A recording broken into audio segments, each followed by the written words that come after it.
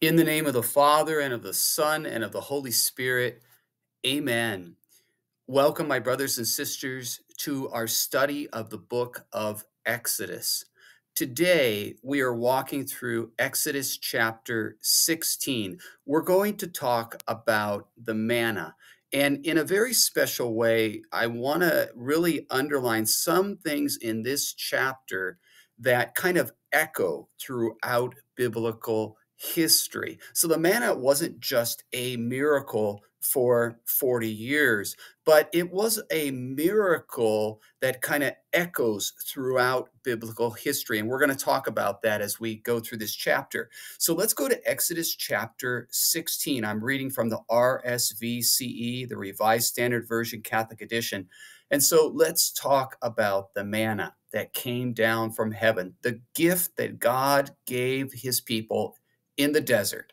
And so it says that they set out from Elim. They were basically setting out, and this miracle is going to happen the second month of their journey. So they spent some time in this paradisical place called Elim. They set out from Elim, and all the congregation of the people of Israel came to the wilderness of Sin. Now, it is kind of ironic that it's called the wilderness of Sin, S-I-N, but it doesn't mean what you think, okay? This is not the English word sin. This is just simply a name of the place. So they came to the wilderness of Sin, which is between Elim and Sinai, on the 15th day of the second month after they had departed from the land of Egypt. And the whole congregation of the people of Israel murmured against Moses and Aaron in the wilderness. Now, look at how the narrator underlines that the entire congregation is murmuring. He wants you to see how the people themselves, as a complete congregation, have lost faith. And they said to them, "Would that we had died by the hand of the Lord in Egypt, when we sat by the flesh pots and ate bread to the full. For you have brought us out into this wilderness to kill this whole assembly with hunger." Now, if you look closely at what the people say when they're murmuring, it's going to add a little bit of context to their murmuring, because you can see how utterly offensive their comments are. And in a special way, what they're doing here is they're rejecting God's work of salvation. They're refusing to acknowledge God's work of salvation. They're saying it would have been better to die in Egypt. And so you can see how utterly offensive their murmuring is. And so in verse 4, then the Lord said to Moses, "Behold, I will rain bread from heaven for you." Now, notice how he uses the phrase, "I will rain," because rain was often considered to be a blessing of God. And here the Lord's saying, "I will rain bread from heaven for you." The gift is bread from heaven. Notice the terminology. This is God's gift, bread from heaven. "And the people shall go out and gather a day's portion each day, that I may prove them." So the manna is going to test the faithfulness of the people. God is going to see if they are faithful or not, whether they will walk in my law or not. And so the reference to walking in the Lord's law, being faithful, this is very important, because it's preparing us to understand the reception of the law in Exodus 19 to 24 and the covenant that Israel will enter into. And so it says, on the sixth day, when they prepare what they bring in, it will be twice as much as they gather daily. And that's because they can keep the Sabbath. So it says that, so Moses and Aaron said to all the people of Israel, "At evening you shall know that it was the Lord who brought you out of Egypt. And in the morning you shall see the glory of the Lord." Now, the concept of knowing the Lord and seeing the Lord's glory, it's very important. In one sense, this looks back to Exodus 6, verses 6, Exodus chapter 6, verses 6 and 7, where the Lord talks about how he will take his people as his own and bring them out of Egypt, and they will know him. And so there's something beautiful about Israel knowing the Lord who saves them. but then also seeing the Lord's glory. There's something absolutely profound here about being in covenant relationship with the Lord and knowing the Lord in an intimate way, so much so that they see the glory of the Lord who is present, working his salvation in their midst. And so there's absolutely something beautiful about these two phrases, that they're going to know it was the Lord who brought them out of Egypt in the evening, and in the morning they're going to see the glory of the Lord. Isn't that amazing? Seeing the glory of the Lord in the morning. Okay. And it was Christ who rose in the early morning. I want to remind you of that. And he goes on and he says, because he has heard your murmurings against the Lord. Now, the Lord, notice how he says, you're murmuring against the Lord. The people are murmuring against the servants that the Lord has chosen, Moses and Aaron. But the Lord says, you are murmuring against the Lord. For what are we that you murmur against us? And Moses said, when the Lord gives you in the evening flesh to eat, and in the morning bread to the full, because the Lord has heard your murmurings, which you murmur against him, what are we? Your murmurings are not against us, but against the Lord. Now, notice how it's underlining that they're murmuring against the Lord. And you have to look at the complaints that are tied to the murmuring as well to see how utterly offensive this murmuring is. So let's walk through chapter 16. I want to walk through my notes. It's a pretty long chapter, but there's some theological considerations that I want to highlight in this chapter that a lot of times people miss. So let's go through the chapter. So first and foremost, the chapter underlines the absolute offensive nature of Israel's grumbling in the desert. And if you really go through and do a word search and look at the word grumbling, how it's used as maybe in a verbal form, it's like 10 times altogether that it's used in the chapter. There's a lot of emphasis on Israel grumbling against the Lord. Another thing that it's important is the gift of manna is underlined. And if you really consider this, God as a loving father who called his firstborn son out of Egypt, Exodus 4:21-23, is now going to care for his firstborn son. And in doing so, he's going to test the people to see if they are faithful to his law. Okay. And so the manna, let's look at some scriptures in the Old Testament and see how this is described, because the Lord says he's going to give them bread from heaven. He's going to rain down bread from heaven. So let's see how this is described in other places in scripture. So Psalm 78:25 describes the manna as the bread of angels or the bread of the mighty, lechem averim, okay? So it could be translated the bread of the mighty. And then Elijah multiplies oil and flour.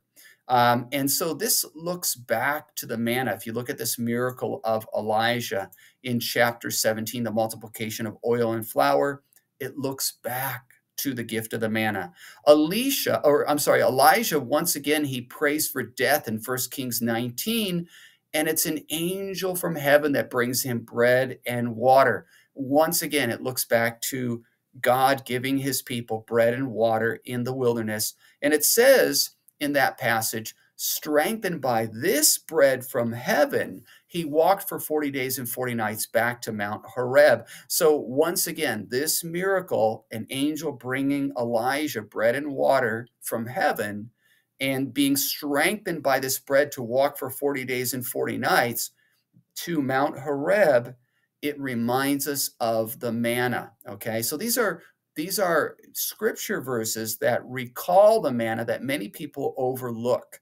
2 Kings chapter 4, 42-44, Elisha multiplies 20 barley loaves, and with 20 loaves, he feeds 100 men. Once again, it recalls the miracle of the manna. And so when you get to the New Testament, Jesus multiplies bread. He feeds 4,000 and he feeds 5,000. And that multiplication miracle, it looks back to the manna, and it also anticipates the gift of the Eucharist at the Last Supper. Something that's really beautiful, if you look at those multiplication miracles, look at how the verbs are used, a verbal chain, which is take, bless, break, and give. And actually, the word for bless, the verb could be to bless or to give thanks, okay? And so to take, bless, break, give, or take, give thanks, break, give, you find that verbal chain in the multiplication miracles, and you also find it at the Last Supper. It's not an accident. There's definitely a connection between these multiplication miracles and the Last Supper. What am I trying to say? What I'm trying to say is when Jesus multiplies bread, it looks back to the manna, but it also anticipates the gift of the Eucharist at the Last Supper. And so in John 6:31, the people remind Jesus that Moses gave them manna. And then in that context, Jesus gives the famous bread of life discourse, which is in John chapter 6:35 to verse 58. You might want to go through and read the bread of life discourse, but it's actually sparked by the request in John 6:31, where they're essentially challenging Jesus to do something greater than Moses. Finally, in the book of the Apocalypse, Revelation 2:17, St. John tells us that the one who is victorious will eat of the hidden manna, a reference to the gift of the Holy Eucharist. Revelation 2:17, the hidden manna, a reference to the gift of the Holy Eucharist. So you can see how this concept of manna, it echoes throughout the scriptures. And so let's talk about something else. A little bit of chronology is very important too, because the manna miracle occurs in the second month, okay? So the Passover was celebrated on the 14th of Nisan, and this is a guesstimate here, okay? So some might disagree with this chronological order, but essentially Israel sings the Song of Moses on the 15th of Nisan, and then they're at Mara 3 days later on the 18th of Nisan. And then on the 19th of Nisan, they begin to camp at Elim. They're there for the remainder of the first month at this paradise-like place, Elim. And then finally, the second month is when they begin their journey in the wilderness. And that's when they cry to the Lord for bread and God gives them manna. So what's important about this is that as they begin that journey, the second month after the Passover, that's when God gives them the manna. You see a little connection between the celebration of the Passover, the Feast of Unleavened Bread, and then finally the giving of the manna. And that's kind of what you want to see. And so that's when they begin their journey. The 15th day of the second month. So they've just started the second month. And as I mentioned in the notes, the whole congregation murmurs against Moses and Aaron, but the Lord underlines that they're murmuring against him. Now, every time they murmur, when you're reading the Exodus, look at what they're saying. You want to look at what they're saying, because the murmuring, which comes with the complaint, usually is a rejection of God's salvation or an inability to understand the work of God's salvation. And that's very important, because as we live the faith, we want to ask ourselves if we are truly considering the work of God's salvation that he has done, and are we truly grateful to the Lord? Are we responding with praise and thanksgiving? Are we giving our life to him, recognizing the work that he has done? And in the complaints that Israel makes, you can see how they don't recognize the work of salvation. So some of the places where they complained, oh boy, there's a lot of them. Exodus 5:21, after the Pharaoh increased their labor. Exodus 14:11, when they were trapped by the Red Sea. Exodus 17:3, when they thirsted. Numbers 11:4 through 5, when Israel desired to eat flesh. and they grumbled because of the manna. They essentially rejected the gift of the manna in Numbers 11. And then Numbers 14:2, they grumbled against Aaron and Moses, and they did not want to enter into the promised land. And that's where the Lord told them they would wander 40 years in the desert. Numbers 16:13, Israel claimed that Moses brought them out of the land of that was flowing with milk and honey. So they thought they likened Egypt to a land flowing with milk and honey, reversing what God wanted for them. Numbers 20 verse 3, the people quarreled with Moses and wished that they had perished with the others who had died before the Lord, referring to those who were disobedient. You can see how bad the murmuring was. Finally, Numbers 21, 4 through 9, the people spoke against God and Moses, and they loathed the manna. Look at how they're rejecting the manna as the journey goes on, this very gift that God gave them. And finally, in Numbers 25, they worshiped a false god, Baal of Peor, and committed acts of immorality. This is the second great act of apostasy. So what does this show? It shows that with their murmuring, eventually they reject the manna and they fall into apostasy a second time in Numbers 25. Doesn't look very good, does it? No. And so look at what the Lord says. He says, I will cause bread from heaven to rain on them. The image of rain is very important because it underlines how great this blessing will be. And at the same time, the Lord is going to test them. They will have to gather a double portion on the sixth day so that they can keep the Sabbath. He's giving them the ability to keep the Sabbath. He's giving them enough for each day. Don't take any extra. So there's a great act of faith. You have to trust that God will continue to give you your daily bread. And what do we pray in the Our Father? Give us this day our daily bread, underlining that the Lord will give us all that we need every single day, just like he gave his people the manna. And in a special way, the reference to give us this day our daily bread in the Our Father, St. Jerome underlines that it also contains a desire to receive the Eucharist as well. So in the evening, you will know that the Lord brought you out of Egypt. The Lord works a double miracle. He gives them quail to eat, flesh, and then they will see the glory of the Lord in the morning when he gives them manna. And so the Lord notes, or Moses notes, that the Lord has surely heard your grumbling, that you grumbled against him. So the emphasis is on your grumbling, not against Moses and Aaron, but against the Lord. So in the morning, you will see the Lord's glory.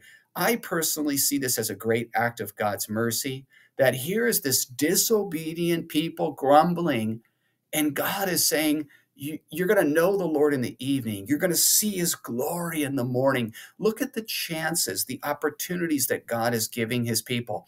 A lot of people misread the Old Testament and they say God is so cruel in the Old Testament. And what I'll tell them is that's because you have to read the text closely.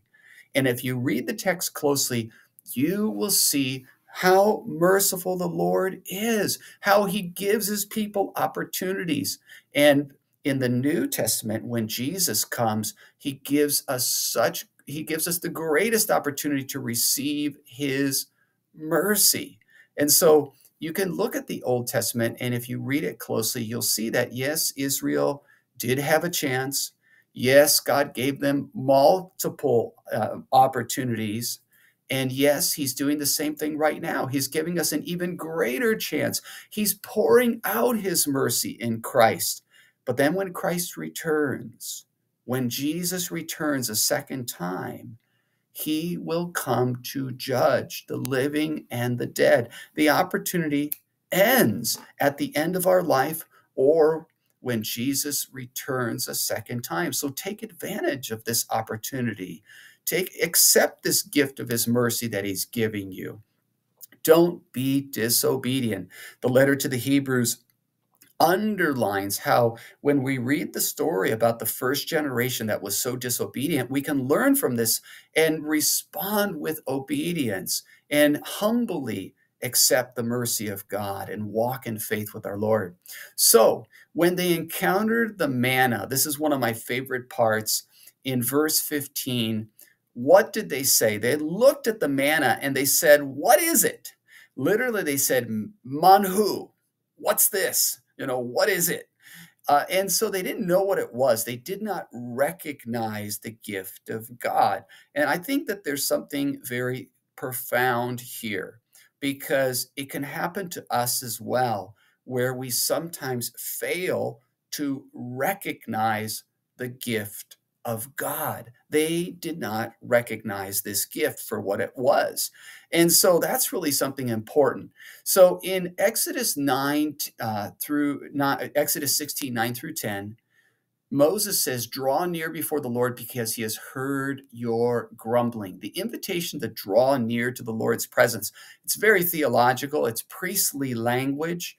You'll see this language used in the book of Leviticus. And so there's something very special about this invitation. Draw near before the Lord because he has heard your grumbling. He's going to manifest his glory and make himself known. And so the manna comes down with the dew. And that's really important as well because dew is often seen as the mysterious blessing of God. You can go back to the blessing that was uttered and given to Jacob in Genesis 27, verse 28, where he's given the dew of the earth. And so it's often a reference to God's blessing or mysterious blessing. The teaching of the Torah is likened to dew as well in Deuteronomy 32, verse 2. And so the manna, if you look closely at the manna, it's often associated with the Word of God and also with the Eucharist, okay? And we'll talk more about that at the end of this chapter. So the people said, "What is it?" Manhu. They did not initially recognize what the manna was. And Moses said, "It is the bread which the Lord has given you. This is God's gift to you." And the concept of daily bread 6 days a week is so important. The manna is the Lord's gift. It underlines God's divine providence as a loving father. And also, it is given to test the Israelites if they will follow his Torah or instruction. And so there's really kind of a threefold purpose between gift, God's providence, and also testing the faithfulness of Israel. So another thing that's important between, you can say, the concept of the manna and the Passover lamb. Look at this. Nothing could be left over until the morning. In other words, you take what you need and you consume what you need. You're not going to use what you take. You're going to have to go out another day to get more manna. And so very similar to how nothing could be left behind with the Passover lamb, you see what's called a thematic connection, a thematic connection between the manna and the Passover lamb. And that's very important as you're reading this narrative because you see how what started with the Passover lamb is continued with the manna. And that's important, especially because if you consider that Israel had to eat the Passover lamb, and now they have to eat the manna. And all of this is preparing us for the gift of the Holy Eucharist. So this is something that's very important thematically if you look at this, okay? And so the manna is gathered each morning, but it melts with the heat of the day. And it reminds the reader of the dew, which dissipates quickly in warm weather. So they gather it morning by morning, okay? And then there's a miracle on the day of the Sabbath. So you have to consider that here's the miracle that happened. The manna that's gathered on the sixth day, it remains for the second day. So there's a miracle worked 6 days, but then there's also another miracle worked on the seventh day. The manna doesn't go bad. And a lot of people miss the Sabbath miracle when they're reading the Exodus chapter 16. So I want to emphasize that the fact that it didn't go bad, there's a seventh miracle worked. So really, there's a miracle worked every single day during the 40 years. It's absolutely amazing to consider. So what happened? Some people went out and gathered on the seventh day. They violated the command, and you can see this is not good. And unfortunately, Israel did the same thing when they came into the promised land. They violated the Sabbaths. Second Chronicles 36:21 underlines how the Sabbath was continually violated when they came in the land, especially during the period of monarchy. So the violation of the Lord's command and instructions, the Lord exclaims to Moses, "How long will you refuse to keep my commands and instructions?" He's testing his people, but they're not responding with faithfulness. And he tells them, "Do not go out from your place on the seventh day." So it kind of reminds us a little bit of how Israel, when they celebrated the Passover, they were told not to go out of their house. Here, the Lord is saying, don't go out and look for manna. Stay in the encampment of the people on the seventh day. So you can really see how there's a number of connections back to the Passover. So Israel called the bread from heaven manna, and it had the taste of a wafer with honey. Notice the connection between kind of like a taste of honey as well. And then they gathered an omer of manna. Some would say that this would be about 2 liters worth of manna, and they kept it before the Lord in the testimony. So it was put in the Ark of the Covenant. It's a reminder of how God prepared for his people to come into the promised land. And of course, it's really amazing just to think about that there was a little bit, an omer of manna. It's put in the Ark of the Covenant and reminds the people of how God was preparing. He was preparing for his people to come in the promised land, and he cared for his people as a loving father. And so Israel ate the manna for 40 years. 40 years. But as I explained in Numbers chapter 11, they're going to get sick and tired of the manna. They're going to despise the gift of the manna. And so they do it. They bring this up in Numbers chapter 11 and also Numbers chapter 21.